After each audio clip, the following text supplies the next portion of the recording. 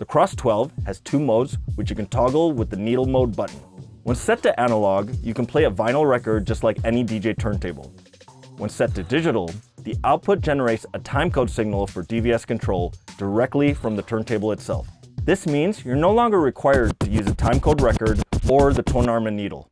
You can select the signal to be compatible with Serato or Rekordbox, and you can use any record you like as the control surface. If you have a favorite record for the feel, you can place it on the platter, set the Magvel clamp on top, and now it's your DVS control surface. And you don't have to worry about wearing out your record or needle, and no longer do you have to be concerned about vibrations that can interfere with the timecode signal, which can sometimes cause skipping in digital playback. Be sure to bookmark this reel and check out our full video on our YouTube channel, youtube.com/PioneerDJUSA.